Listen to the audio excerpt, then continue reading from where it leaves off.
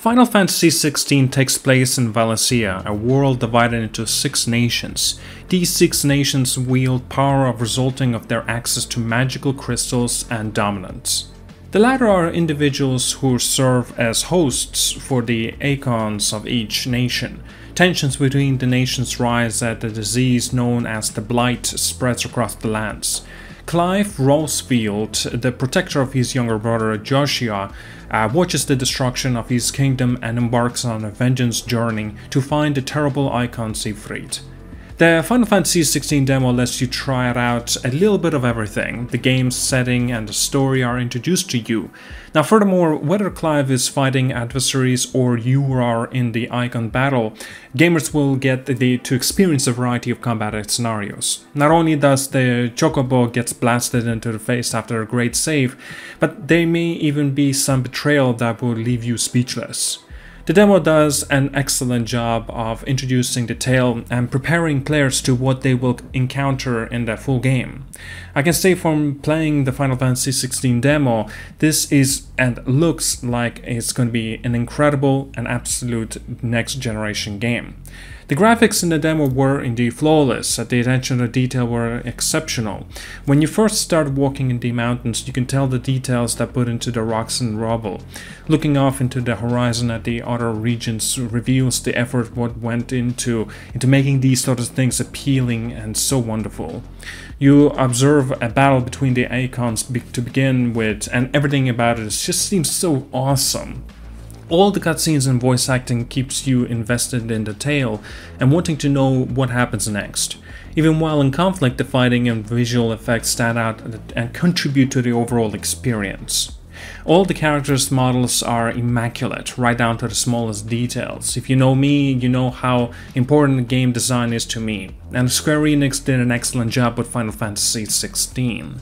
Now, the Final Fantasy XVI demo gives a brief glimpse of the game's ability and gear.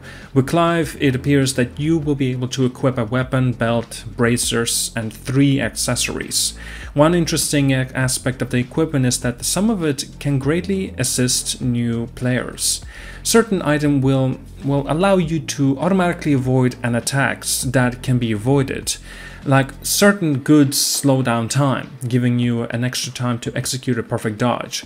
There's also an item that will also use to healing item, like for example automatically when you're on low on health. Finally, there's also an item that allows you to literally just attack over and over again and it will chain the attacks for you. You're not needed to utilize these, but they were available in the demo.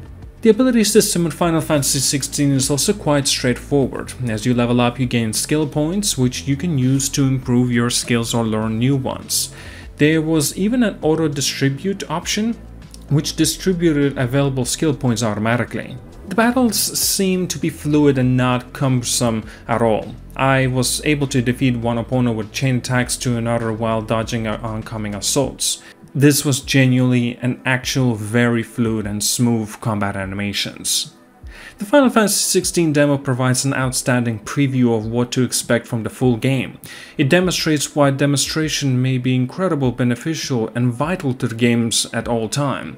One of the nice things about the demo is that once you finish it, you unlock the opportunity to try out these icons challenges, which I won't ruin for you. Final Fantasy XVI demo allows you to import your save game into the full game, which I genuinely appreciate. I never really played a perfect game, and I don't think I even have really scored a perfect game. Well, to an extent of course, but if you ask me to rate this demo, I'll be insane not to give it like maybe even a 10 out of 10. It was almost too perfect. Now make sure to give it a try, when it comes out on PlayStation 5 as well, and June of 22nd, 2023. It's just a few short days. It's awesome, and I cannot wait to get, re-experience this awesomeness and to continue this adventure. Like and subscribe. See you guys all later. Have a wonderful day.